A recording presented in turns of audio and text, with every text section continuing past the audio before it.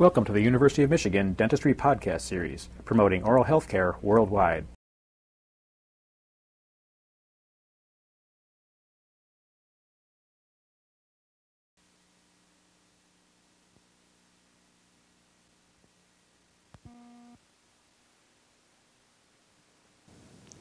In dentistry, the various X-ray examinations can be divided into two types. Those that employ a film that is small enough to fit within the oral cavity, and those employing a film too large to fit in the oral cavity. The large films are examples of the extraoral type of examination, and the small ones are the intraoral examination. Now, among the intraoral examinations, we have the periapical, the bite wing, and the occlusal. This tape relates to the periapical examination, and specifically the long cone paralleling technique for performing this examination. Shown here is a complete mouth examination made using the long cone paralleling periapical technique plus the interproximal examination. The interproximal examination constitutes the four films in the center of this array, whereas the periapical survey is shown by these films around the perimeter. 18 periapical films are involved.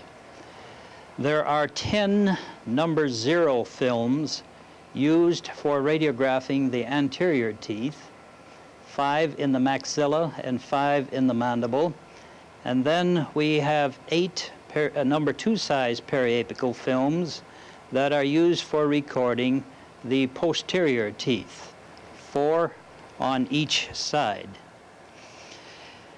In the center, on the top row, we wish to portray images of the two maxillary centrals.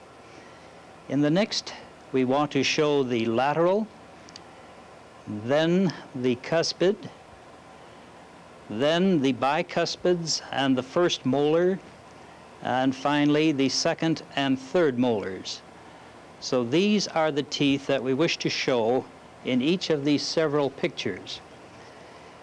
Now, going back to the center illustration, we will endeavor to open the mesial contact between the two centrals, and perhaps the distal contact will be overlapped. The distal of the central will be overlapped onto the mesial of the lateral. So in the next radiograph, we strive to open the mesial contact between the lateral and the central, thus showing the distal surface of the central, which we may have missed on the previous picture. Many times the distal surface of the lateral will be overlapped onto the cuspid. When we radiograph the cuspid, again, we try to open the mesial contact, thus showing the distal of the lateral and the mesial surface of the cuspid. The distal surface of the cuspid may be overlapped onto the bicuspid. So on the next radiograph, we endeavor to open the contact between the cuspid and the bicuspid, thus showing the distal side of the cuspid and the mesial of the first bicuspid, as well as the other contacts. So that's the scheme of events. Always try to open the mesial contact of the tooth that is currently being featured in the radiograph. There are two ways in which the film packet can be located in the mouth relative to the teeth. One, where the film lies at an angle to the long axis of the tooth, and the second, where the film is placed parallel to the long axis of the tooth. The results achieved by these two methods are vastly different.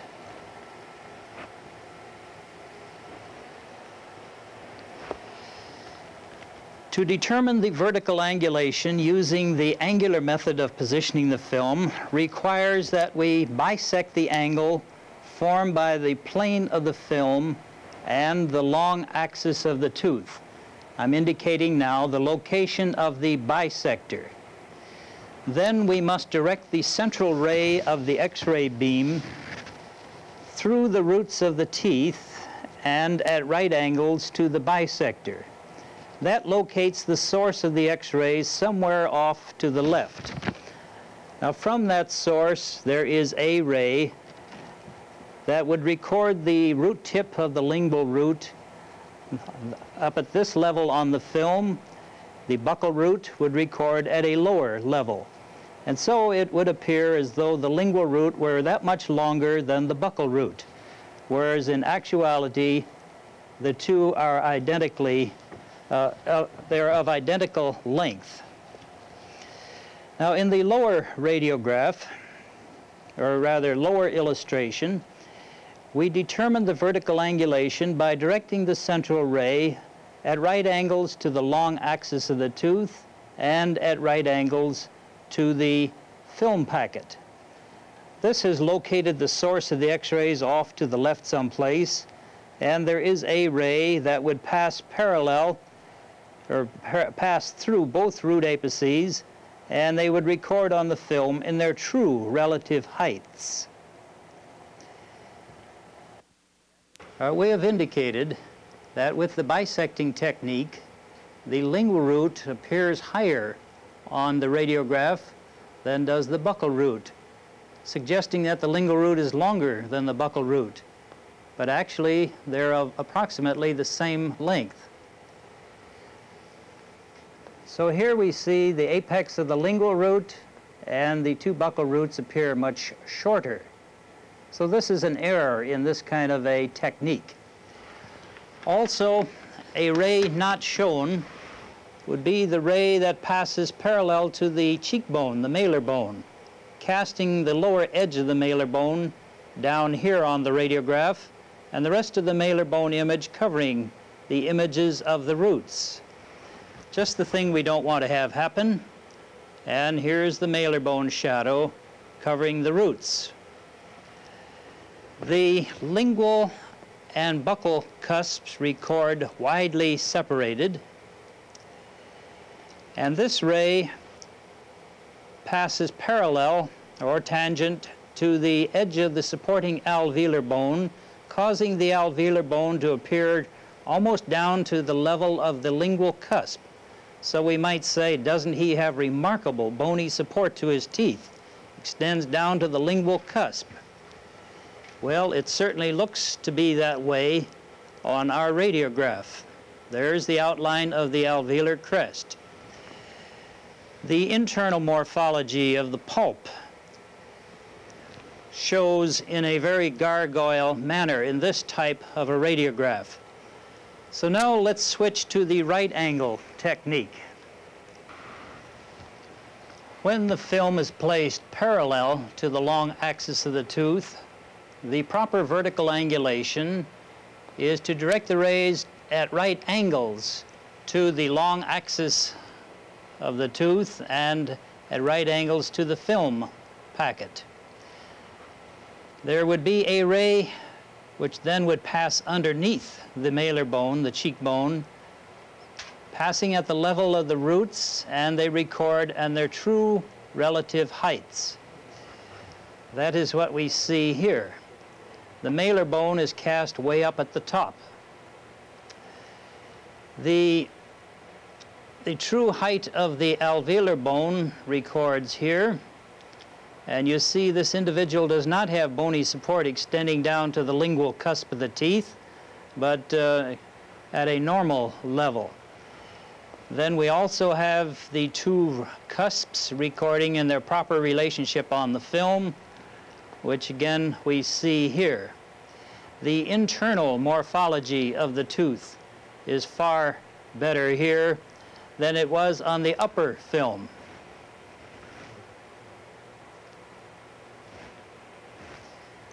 Here the internal morphology is all obliterated. So of the two radiographs, the lower one by far is preferable. It's a wonderful dream of positioning the film parallel to the long axis of the tooth And so let us put the film first close to the tooth. But unfortunately, we run into the roof of the mouth. We can't get the film high enough to receive the image of the roots. So let's move it out away from the tooth toward the midline, and now the film goes up higher.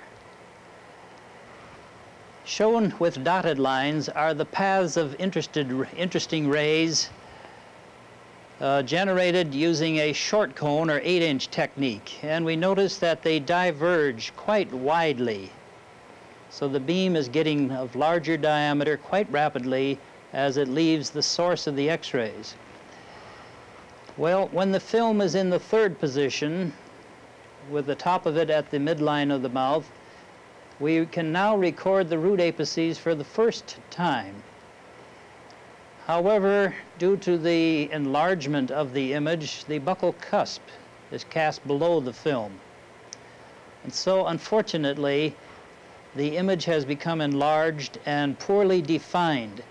Now, if we move the source of the X-rays back from the X-ray film, we now have the long cone technique, represented here by the 16-inch technique, and the rays no longer diverge as widely, but are more nearly parallel. So the ray passing through the root apices records on the film in position number 2, 3, or 4, and the buccal cusp also record on the film in all 4 positions. So to counteract the tendency toward enlargement and poor definition, which is necessitated by locating the film so remote from the tooth, we are forced to use a long cone on the X-ray machine. Hence the name long cone paralleling technique. Now on this next slide, we have the pointed cone, and this we would remove because this provided us with the 8-inch technique. And we replace it then with the long cone, which provides us with a 16-inch technique. So this is a double exposure showing the head of an X-ray machine with the pointed cone in place, and then from the source of the X-ray to where the film would be in the mouth would give us about an 8-inch technique. And then we replace the cone with the long cone, and from the source of the X-ray to where the film is located in the mouth would provide us with 16 inches of distance. There are 5 steps that we must execute in making our periapical survey. The first is the positioning of the film and the block in the mouth. The second is choosing the vertical angulation. The third, choosing the proper horizontal angulation. Fourth, directing the X-ray beam at the film. And last, making the exposure. So we'll illustrate the first, the positioning of the film and the block. I have in my hand here the foam plastic bite block, and I have a film packet. Now the film packet has a little black dot on the bottom. I'm going to insert the film packet into this slot so the black dot edge of the film goes down into this slot. So here we have the film in the bite block. It offers support almost to the top of the film. Forms a right angle between the surface of the film and the bite part of the block. We're looking at 2 films, the number 0 film with its long dimension running vertically, which is used for anterior teeth, and the number 2 size film with its long dimension running horizontally, and which is used for radiographing the posterior teeth. Next, we turn to the X-ray machine that we're going to use. Now, I have inserted in this open-ended cone a slender wire. This is to illustrate the central ray of the X-ray beam. This is purely a hypothetical sort of a thing. On the side of the cone you see a dark line, and it is also indicating the path of the central ray. Now if I turn the apparatus down so that you're looking at the black line at the top of the apparatus, you see it too is pointing the path of the central ray.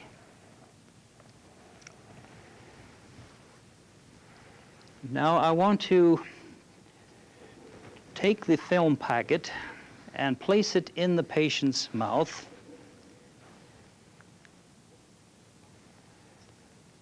The top of the packet rests against the roof of his mouth. The biting edges of the teeth touch near the end of the block. There we can see the long axis of the film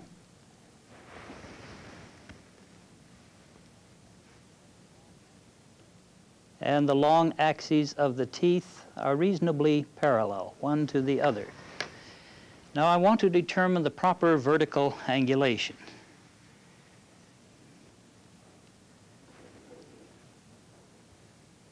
Now I'd like to direct the central ray parallel to the top edge of the block. Let's get in tight here so we can see this nicely.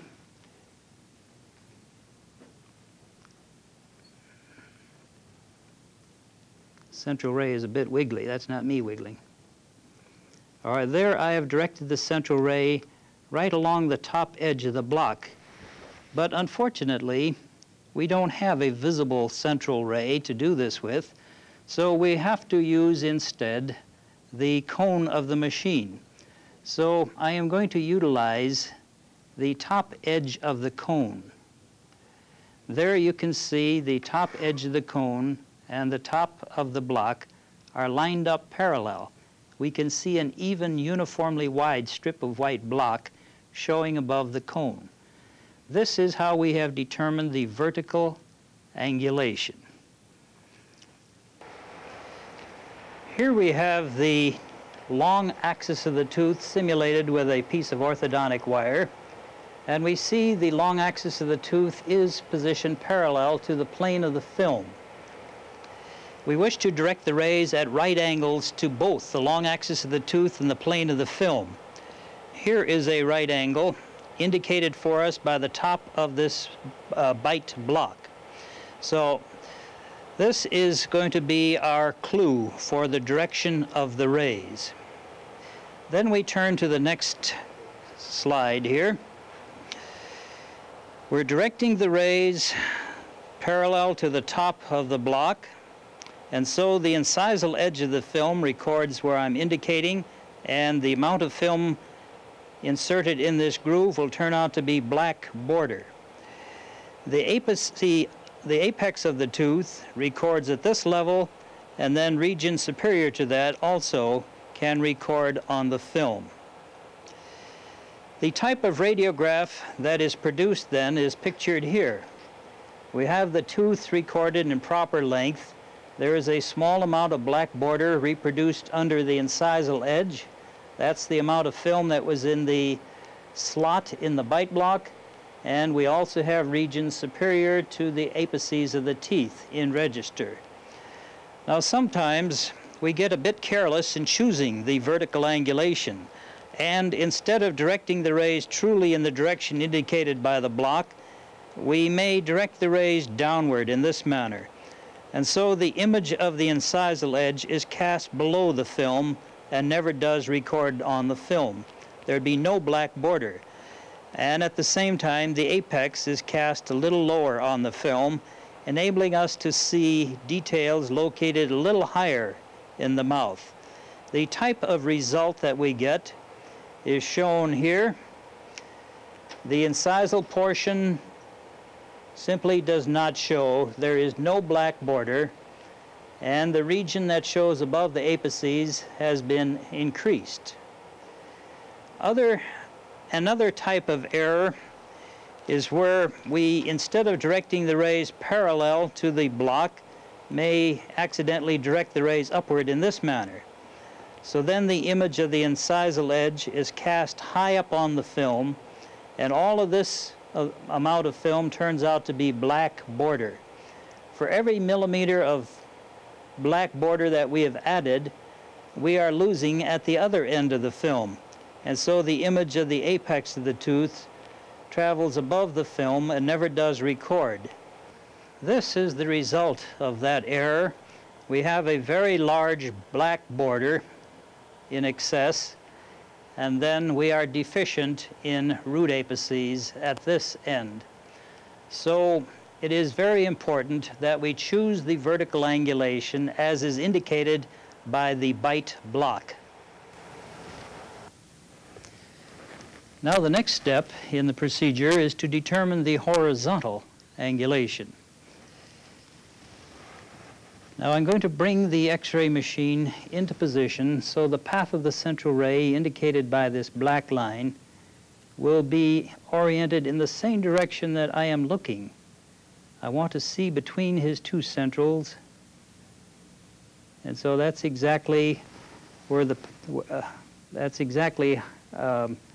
how this line is pointing, in the same direction I am looking.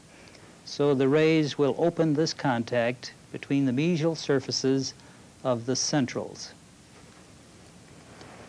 The method of choosing the horizontal angulation just illustrated is suitable when you can see between a given pair of teeth, but there are regions of the mouth, namely between the molars, where one cannot handily draw back the cheek far enough to sight between the teeth. So then we must rely on a second method for choosing the horizontal angulation. That method is known as the parallel method. Here we see a typodont to which I have fastened a popsicle stick. It's running parallel to the buccal surfaces of these molars. Now a second popsicle stick is located here, and I want to fasten it to the end of the X-ray cone to help us visualize the plane of the cone. And then I move the cone in so that finally the two sticks are parallel. Now you notice the path of the central ray indicated by the black line is aimed between the first and second molar, and the two sticks are reasonably parallel. Now this parallelism is easily seen if you view your patient from the front of the mouth. Now of the two methods, the sighting method is the more accurate of the two, but we must fall back and use this one under these circumstances. The fourth step in making the periapical survey is to direct the beam at the proper spot on the film. Here you see the beam that is aimed too high. The center of the beam is above the film, and the lower half of the film simply isn't exposed at all. Now looking at the typodont, this is the condition that we have right now. Now if I slowly bring the X-ray machine down, now you see what the beam has done. There we have directed the center of the beam at the center of the film. Now we're not able to see the center of the film due to the presence of the teeth and so on. So in actual practice, to achieve this degree of centering, we direct the central ray at the gum line of the teeth. There you see the black line on the cone is aimed at the gum line of the teeth, and the central ray, when projected, would hit about at the center of the film. Then the last step is simply to expose the film. So this constitutes the series of 5 steps used in making the periapical survey.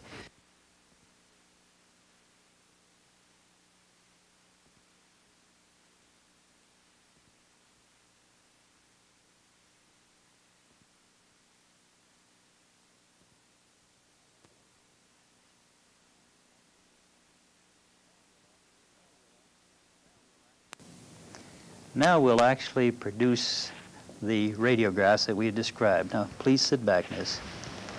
We adjust the head position. In this technique, the exact head position is not at all important, so we'll not spend much time on that. It works best if the occlusal plane is reasonably horizontal. Now I want to inspect her mouth. So open, please. I'm looking to see which teeth she has, which teeth she does not have, whether there are any dentures present, and things of this nature. Things look very normal. Now, if she had a lot of lipstick on, I would provide a paper towel and ask her to remove that, just so we don't get our fingers and the machinery all messed up. All right, next we'll go to a radiograph of the maxillary centrals. On this radiograph, we want to show the two maxillary centrals, and we will try to open the contact between the two. Perhaps the distal surfaces of the teeth will not show, but that's of small importance, for we'll show those surfaces on the next radiograph. There is a small amount of border showing beneath the incisal edges of the teeth. Next, we turn to the patient. I have inserted the film in the bite block. We're using the number 1, or rather the number 0 size film. Grasping it, thumb and forefinger. Now open, please. Place the packet in the mouth so it rests against the roof of the mouth, and then bring the bite block against her teeth. Now this is how I want her to hold the film. So that I can get my finger out, we ask her to gently close. All right, fine. She's biting well out toward the end of the block. So that is the first of the 5 steps, positioning of the film in the block. Next, we want to determine the vertical angulation. So I want to orient the head of the X-ray machine, the cone of the X-ray machine, so it is parallel with the top edge of the block, as you see it now. This has provided us with the proper vertical angulation. What number this is, I don't know. I couldn't care less. Next, we want to determine the horizontal angulation. So we bring the X-ray machine into position so its lower edge of the cone is slightly above her teeth. And we have chosen the horizontal direction so that the black line on the underside of the cone is pointing right down between her teeth. This is the same direction we must sight in order to see between these teeth. Next, we view the patient from the side, and we're to the step, the 4th step, where we want to direct the center of the beam at the center of the film. So to do this, I have to elevate the patient so that the path of the central ray is aimed at her gum line.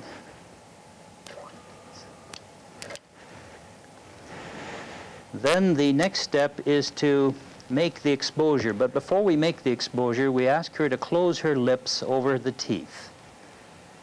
And now we will make the exposure while the lips are closed.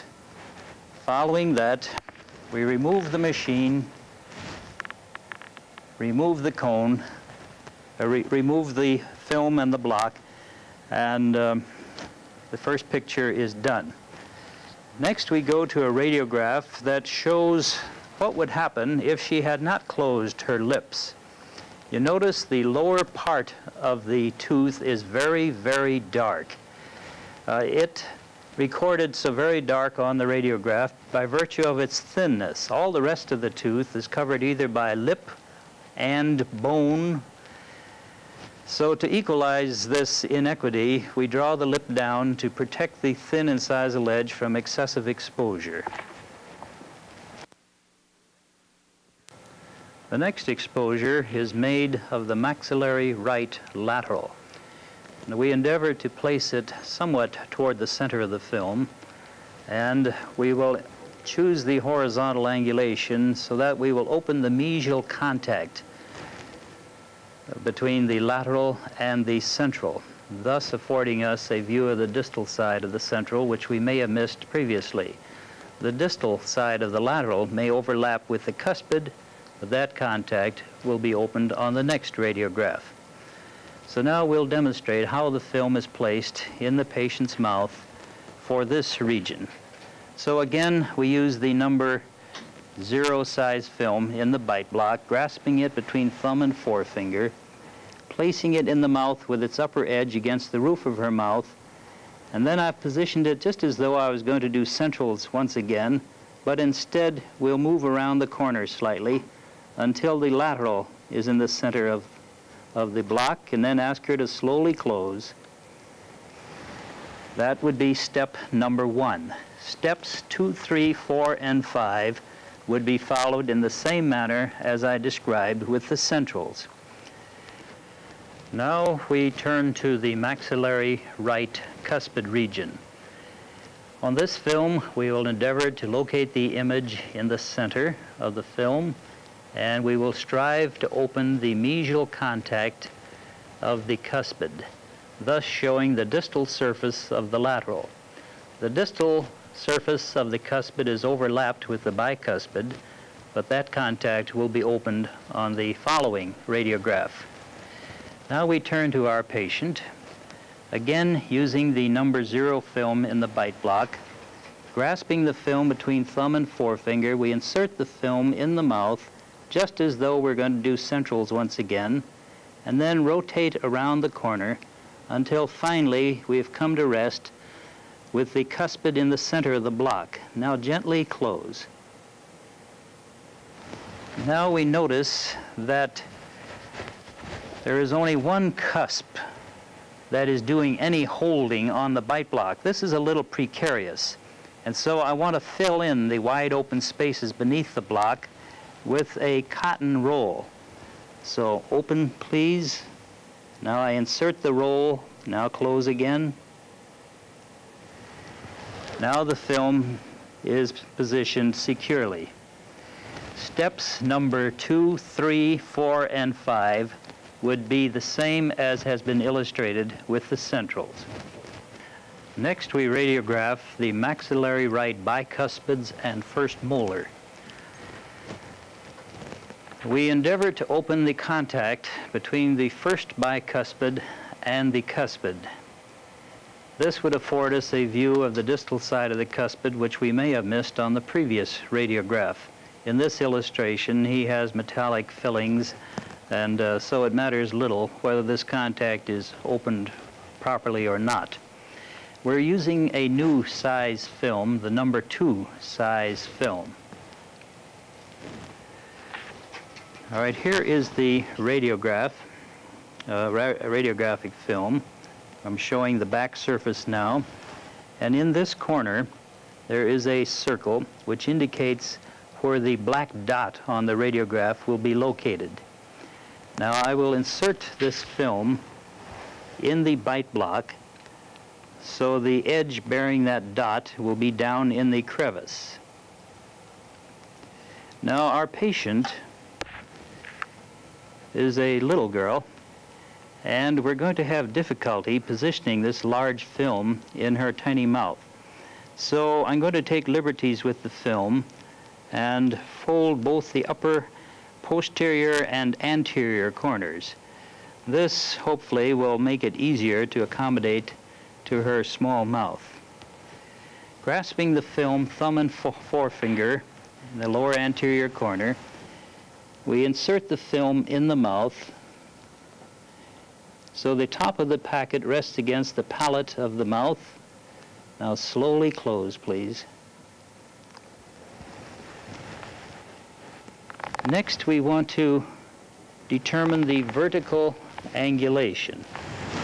So we bring the X-ray machine into play between our eye, the observer's eye, and the bite block, and I adjust the angulation so that we see a uniform strip of bite block showing above the top of the cone. There, that's pretty good right there. This has established the vertical angulation. This is the second step in our procedure.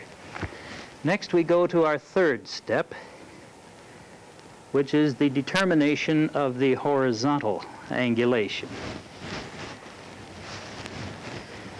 Now for this one, I want to direct the central ray, the black line on the underside of the cone, about toward the center of the block, which would indicate somewhere near the center of the film, and with a direction that hopefully would open contacts. Now, if we can't sight between the teeth too well, we can fall back on the alternate method of lining up the buccal surfaces of the teeth parallel with the end of the cone, or vice versa. Right now, the central ray is aimed too high on the young lady's head. Also, I have to keep the machine away from her just a tiny bit. I want to raise her until the path of the central ray is aimed at the gum line of the teeth.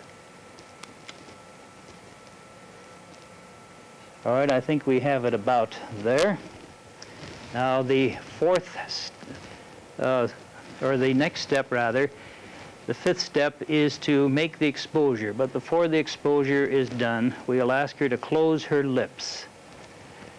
So then the exposure is completed, the machine drawn aside, and the film and block removed. The next region is that of the second and third maxillary molars. It also gives us another look at the first molar. We will endeavor to place the film with its anterior edge in the center of the second bicuspid. That will position the back edge of the film back far enough to include all of the third molar. We're again using the number 3 size film, or rather number 2 size film.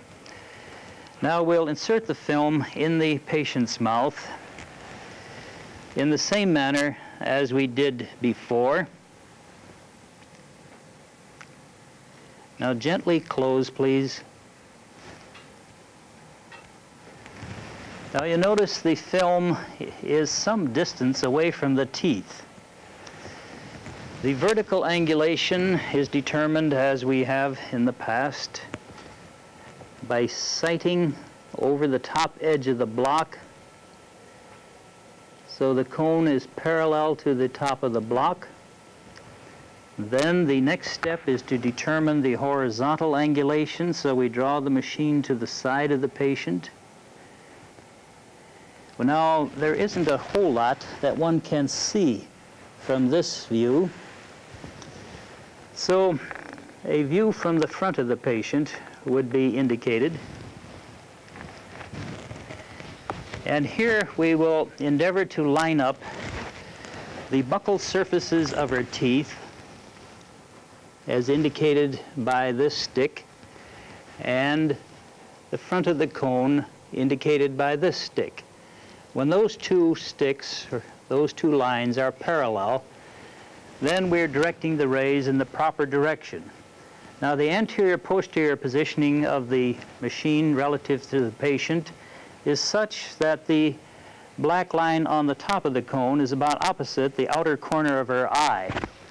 Right now we're aimed too high, and so I must raise the patient. This is the fourth step. Now the path of the central ray should be indicating about at the gum line. Then we ask her to close her lips while the exposure is made. Now, if the patient is one who does not allow us to get the film back so its front edge is in the center of the second bicuspid region, then we must change the horizontal angulation, angling the rays forward to cast the third molar's image onto the film. In this case, this maneuver was not necessary. Then we remove the block and the film from the patient's mouth. This completes the survey of the maxillary arch. Next, we radiograph the two mandibular centrals. Using the number 0 size film, we'll position it in the mouth so that these two teeth are centrally located, and we'll endeavor to open the contact between the two.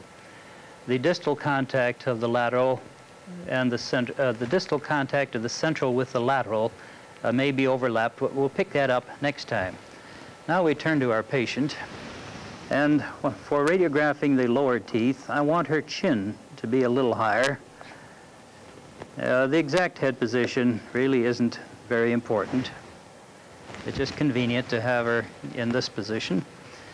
The film and block are fastened together, and we'll put the film in the mouth in this manner. The edge of the film contacts the floor of the mouth under the tongue. I'm holding the film against the incisal edges of her centrals. Now gently close, please, to hold it there. And I'll take my hand away so that we can see how that is. Now her head is turned a little, so I've straightened it up. Next we will determine the vertical angulation. We'll locate the cone between our eye and the block. There we have a uniform strip of block showing above the top of the cone. That has established the vertical angulation. Now we turn to step 3, choosing the horizontal angulation. Now we locate the machine so the cone is purposefully, but temporarily, located beneath the bite block so that we can see lower teeth. Now I want to direct the central ray right between her two centrals. And now we're to the 4th step, where we want to direct the center of the beam at the gum line of the teeth. So I lower the patient until the central ray is aimed at the gum line. Now please close your lips. Then we make the exposure, remove the machine and the block and film.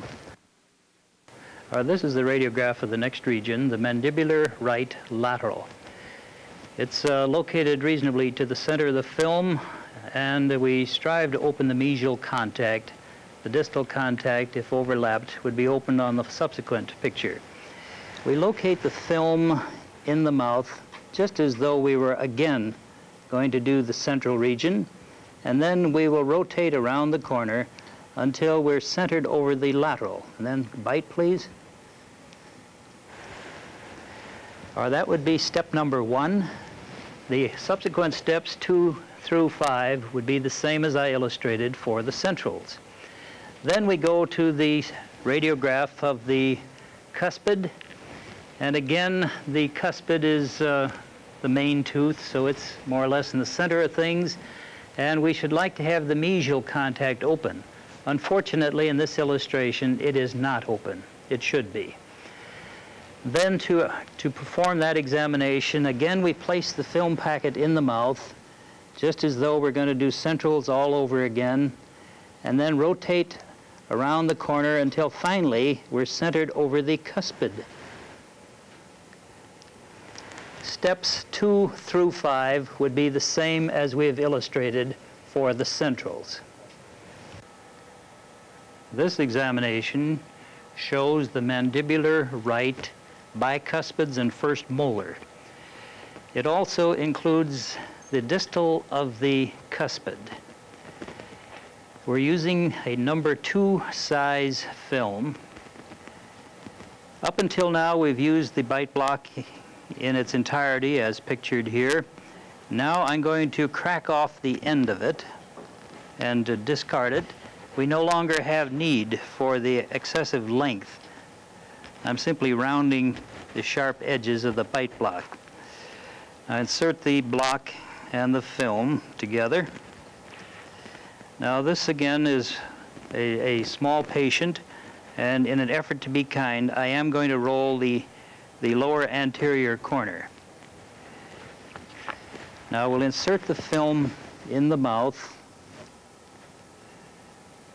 starting it down between the teeth and the tongue, scooping it under the tongue and then straightening it up. Gently close, please. All right, viewed from the side, we see that the front edge of the film is located in the center of the cuspid. All right, next we determine the vertical angulation.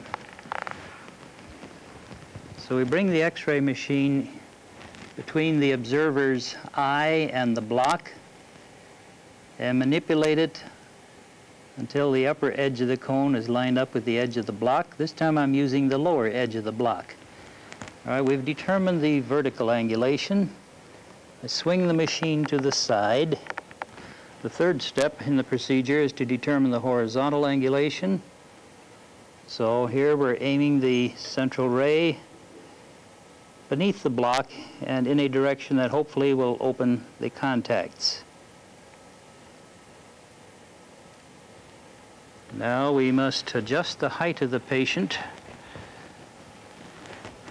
Now she is located too high, and so we will lower her until the path of the central ray is aimed about at the gum line. Then her final instruction, close your lips. Then we will make the exposure, and then remove the machine and the film. Pictured here are the mandibular second and third molars. We're using a number 2 size film with its long dimension running horizontally. The film is positioned in the mouth just as we did for the bicuspids, except the front edge of the film is located in the center of the second bicuspid. The manner of retention is identical as before, and all the subsequent steps are the same as we used with the bicuspid shot. There is an alternate method of radiographing the molar region, and that is to use a finger to hold the film in the patient's mouth. This I will demonstrate. The film packet is placed in the mouth, positioned vertically, and then the lower edge is swung underneath the person's tongue, and then once again positioned vertically. And now take your left index finger, your elbow up, and hold against the film packet against the teeth. There you can see the film packet in position. Its front edge is about in the middle of the second bicuspid. A small amount of border protrudes above the occlusal surfaces of the teeth. We will aim the X-ray beam in the same direction indicated by the occlusal surfaces of her teeth. We direct the center of the beam at the center of the film. Then the exposure is made. Then the machine is removed, the film removed, and the patient dismissed. Thank you. You've been listening to a presentation from the University of Michigan School of Dentistry, which is dedicated to supporting open learning and open educational resources. This recording is licensed under the Creative Commons. It may be reused and redistributed for nonprofit use. Please attribute materials to the University of Michigan School of Dentistry and redistribute under this same license. For more information on how this and other University of Michigan School of Dentistry recordings may be used, visit www.dent.umich.edu/license.